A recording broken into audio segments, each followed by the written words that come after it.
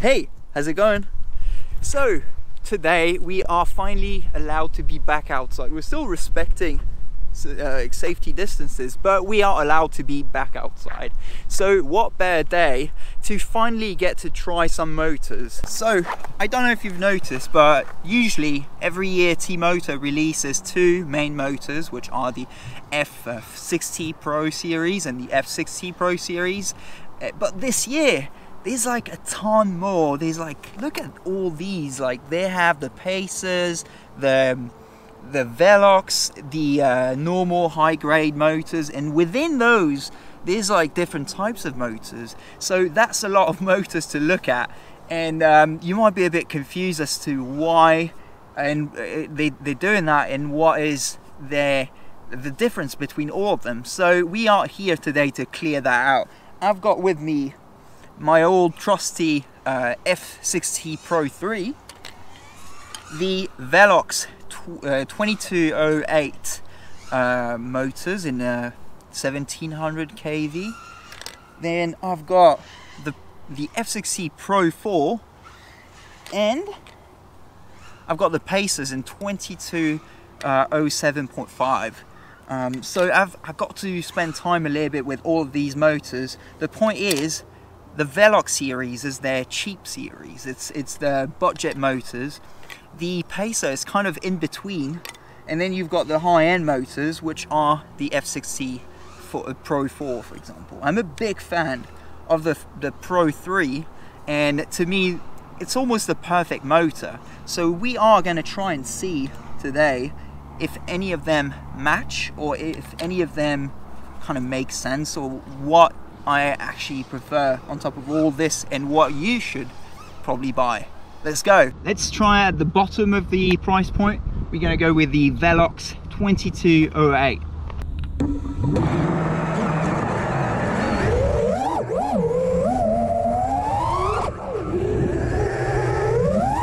So what I'm finding with these motors is that they're actually super smooth. They are definitely smooth, but the problem that they have, I think the trade-off, is that it's kind of lacking power a little bit. I mean, it's got power, it's a different curve because it's not what I'm usually used to, because it's a 2208 and not 2207 like I usually fly. But there's just something about it that is just very different to me, and I feel that it could be more powerful. But yeah, that's just how it is.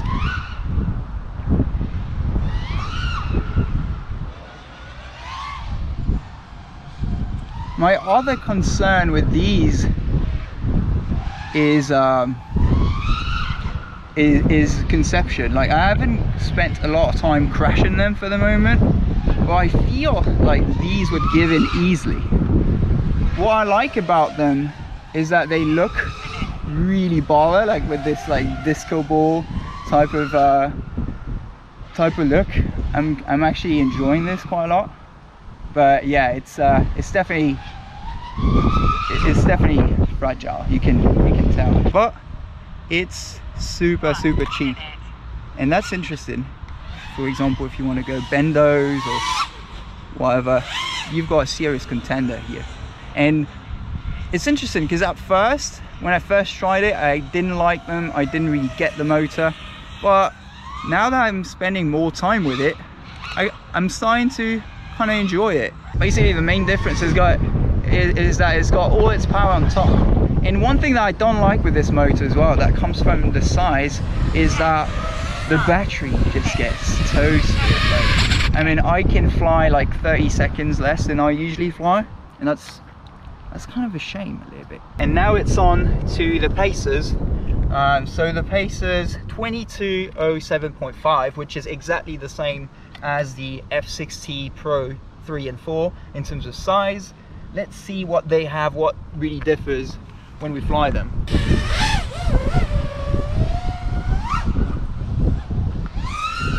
Okay, so immediately, right off the bat, I'm feeling something a lot similar to what I'm used to, which I really like, because I mean, that means I can be more precise in what I do, and I can be a little bit, I mean, I can take a little bit more risks as well.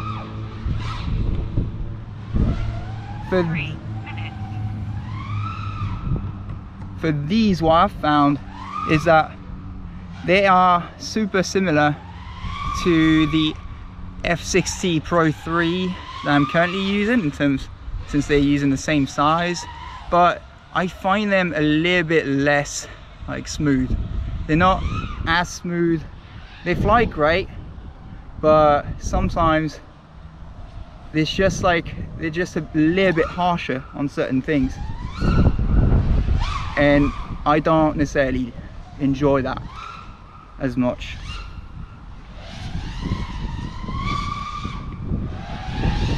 In terms of difference in the making of these compared to the others, basically what I've discovered is that T-Motor uses the same kind of platform for the stator for the Velox and the Pacer. So it's the same base, as if you wish, and then there's the difference is mainly in the bell. So one bell is going to be with like higher end magnets, and the other bell from the Velox is going to be a little bit cheaper with more space in the magnets, and then you're going to have a lot of difference in terms of the design of the bell itself as well, and the steel that is being, the material that is being used, because usually it's not steel, it's aluminum. And yeah, like that's the main thing to me. The shaft is the same, and what I've been happy about on all of them is that it's not a small shaft. Like sometimes you get like a 3mm shaft on cheap motors, and it's not the case on these, which is awesome. In terms of battery life, I find these to last a little bit longer than the Velox, but that's mainly because of a size difference, but still not as much as, oh yeah, definitely not as much as the definitely not as much as the F60 Pro III. Okay, so now we're going to try my favorite motor at the time, which is the F60 Pro III. What I like about this motor is that it's very balanced. Everything is where it should be to my taste.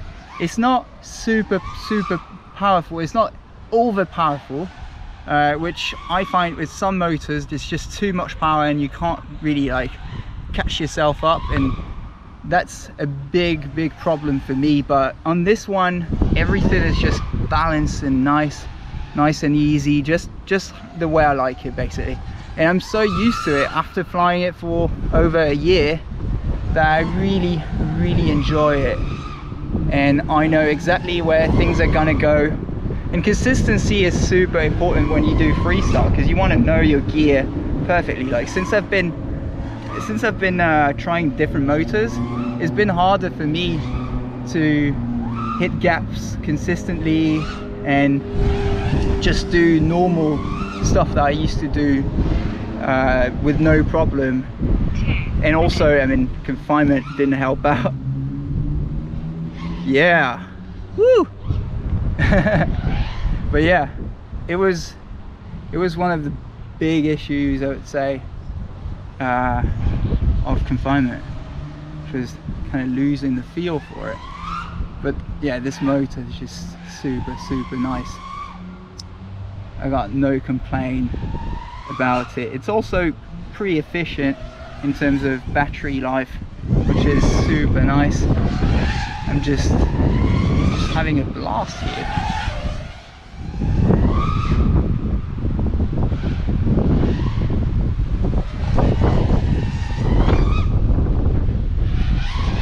One thing that is really cool with the 2207 is that there's a throttle curve that you don't get on 2306, for example, where it's going to be a little bit like having some expo on your throttle at the bottom, which I like. Usually on the 2306, what happens is that you get this kind of low end torque that some people like. For example, Steel really likes it, and it's pretty cool, but to me, I kind of want to work my throttle back up slow and nice, and that's what this motor is really giving me, which I like.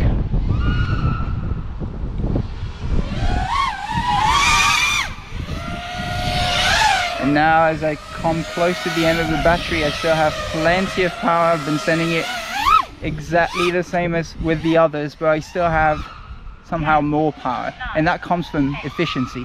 7, 6, 5, 4, 3, 2, 1. This one you can even push it a little bit further than my usual timer. I've noticed that I can safely go all the way to the end of my timer and still have juice. Alright, perfect. So now we're trying the Pro IV, which is the latest generation of the F60 series.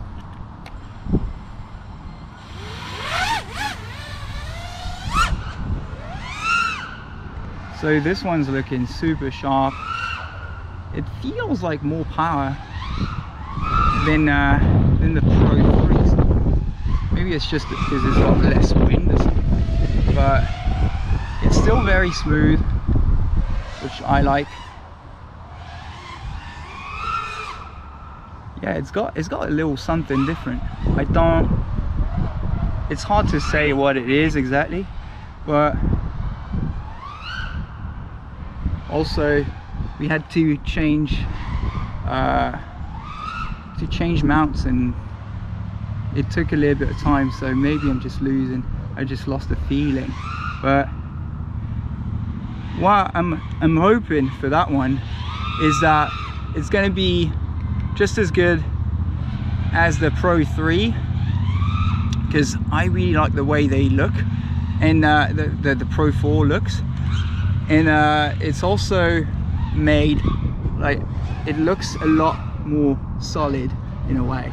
So I'm hoping that these new guys are going to be better in that sense, that they're going to be a bit more solid, which is always nice.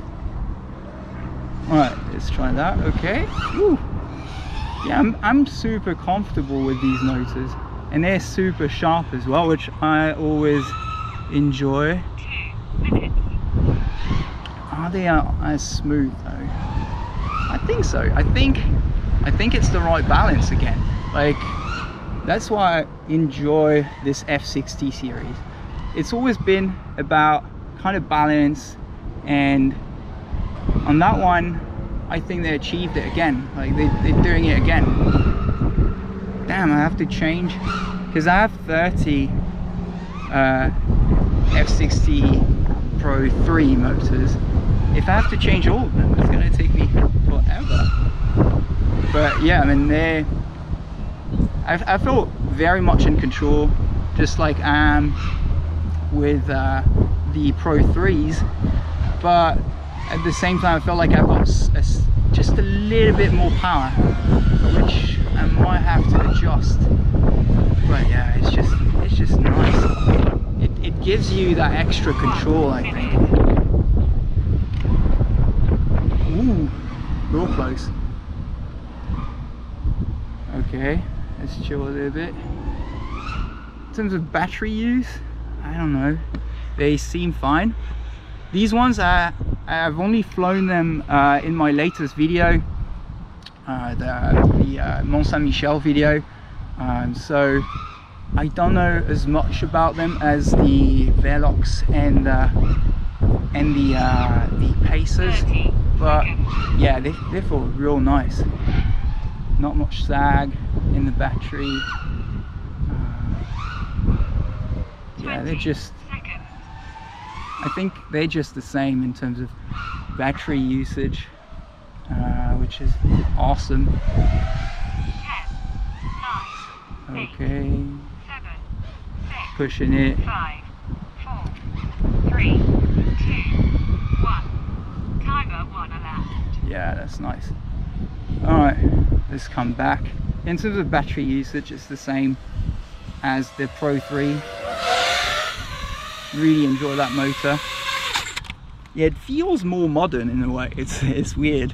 But yeah, it feels a bit more modern, and I think I'm enjoying that. I might switch over all my motors to the Pro IV, because I like to have only one motor and just that's my go-to, and I don't have to worry about it. All my quads are the same, so that's why I'm trying to go for that, and I think I might switch over. Alright, so we are back at home, and now we're going to try to kind of break down this whole lineup and understand what T-Motor was going for this year, starting with the Velox 2208. Personally, it's not my favorite motor, as the throttle curve is not really adapted to what I'm going to do, but it's a very decent motor for someone that wants to go with something pretty cheap. However, if you want to go for a 2207, I would advise actually going for the $12 motor instead of that one, because I believe the only difference is mostly the bell. And yeah, I mean, if you want to go for a bell that looks super funky, that's kind of what you get with that. Otherwise, you can go for the very cheap motor. If you're going to go cheap, you might as well just go very cheap with the $12 instead of $15 for that one. Moving on to the Pacer. The Pacer is a very decent motor. To me, it feels like the Pro III in a lot of ways. It's slightly less smooth, but it's the motor that I would recommend for someone that actually wants to start doing cinematic and wants to go with something pretty quality. Yeah, very decent motor. A little bit cheaper at $20 compared to the $26 for the premium one, and yeah, it's just very nice. Let's go to the next one, which is my favorite motor of all time, the Pro III. It has been so far, at least, and yeah, I really enjoy that motor. Unfortunately, it's discontinued, so right now you can get it for a little bit cheaper since the new version came out, but you have to know that it's going to eventually get extinct in a way, and you won't be able to find replacement parts. So that's something that you have to consider if you buying this motor. I really like it. It's very smooth, and it's got just the right balance to me. Now moving on to the new thing, which is the F60 Pro IV. The F60 Pro IV is super powerful. It feels like a little bit more in the future compared to the Pro III, and it's a clear evolution. When you look at the bottom, for example, this one is a lot more rugged. There's the bell feels more solid. There's a new winding in place as well, which is like a little bit thicker compared to that very thin winding here. So it's definitely a completely new motor. The magnets are also different, or are they actually? Yeah, they're thinner on this one, so it's a completely new motor, and I really like the feel of it. At first, I didn't know whether or not I would enjoy the extra power that I'm getting out of this, but after like a little bit of thinking and trying it out a bit more, this is my new motor now. This is what I'm going to go for. I've already installed it on my freestyle builds, and for the moment the others are in the cinematic rigs are with the Pro III, but I'm just going to be waiting for some more Pro IVs to come and switch over all of my quads eventually. So yeah, there you have it. I mean, the thing that I really like for all of them, by the way, is that they've got a thick shaft with a big M3 screw at the bottom, so that's not something that you're going to break like they used to have. You see an M2, which was harder to kind of, I mean, you could get it stuck.